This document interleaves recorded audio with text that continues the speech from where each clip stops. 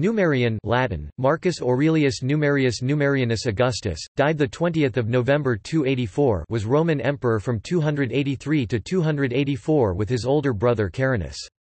They were sons of Carus, a general raised to the office of praetorian prefect under Emperor Probus in 282.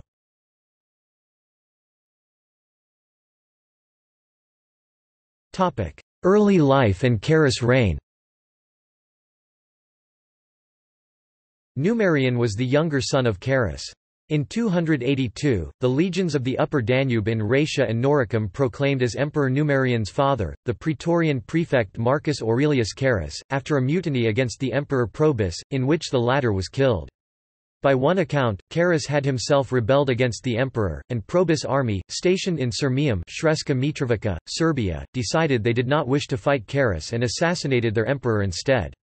According to the Historia Augusta and the view accepted by Gibbon, Carus was not responsible for Probus's death, and inflicted severe punishment upon the murderers.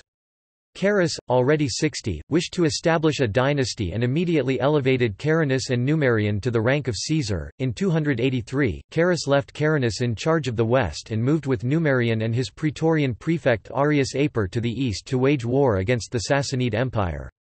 The Sassanids had been embroiled in a succession dispute since the death of Shapur and were in no position to oppose Carus' advance. According to Zonaras, Eutropius, and Festus, Carus won a major victory against the Persians, taking Seleucia and the Sassanid capital of Cte-Siphon near modern al-Madain, Iraq, cities on opposite banks of the Tigris.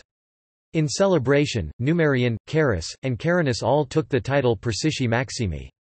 Carus died in July or early August of 283, allegedly due to a strike of lightning.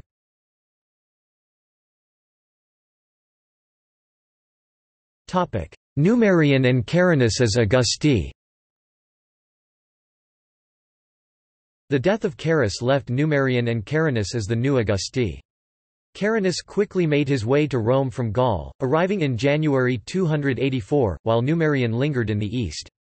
The Roman retreat from Persia was orderly and unopposed, for the Persian king, Bahram II, was still struggling to establish his authority. By March 284, Numerian had only reached Emesa Homs in Syria, by November, only Asia Minor.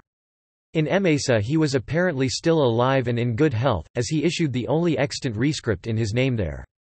Coins were issued in his name in Cyzicus at some time before the end of 284, but it is impossible to know whether he was still in the public eye by that point. After Emesa, Numerian's staff, including the prefect Aper, reported that Numerian suffered from an inflammation of the eyes and had to travel in a closed coach.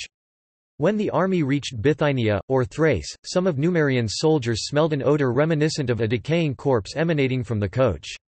They opened its curtains and found Numerian dead. Gibbon, however, dismisses with derision the report of the stench of Numerian's decay. Could no aromatics be found in the imperial household?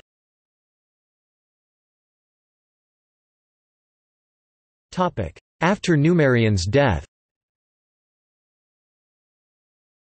Aper officially broke the news of Numerian's death in Nicomedia in November 284, though Gibbon represents the occurrence of this event at Heraclea, in Thrace, and the discovery, which the prefect attempted to conceal, as due to the forwardness of the soldiery, who forced open the imperial tent to investigate for themselves the situation of their invisible monarch.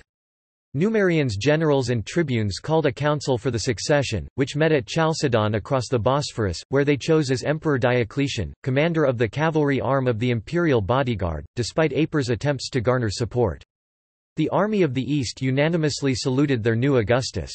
Diocletian accepted the purple imperial vestments and raised his sword to the light of the sun, swearing an oath denying responsibility for Numerian's death. He asserted that Aper had killed Numerian and concealed the deed. In full view of the army, Diocletian then turned and killed Aper, who had been hauled bound before the assembly.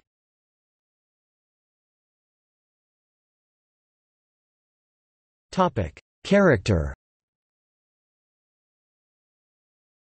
According to the unreliable Historia Augusta, Numerian was a man of considerable literary attainments, remarkably amiable, and known as a great orator and poet. Allegedly, the Senate raised him a statue, inscribed to the most powerful of orators.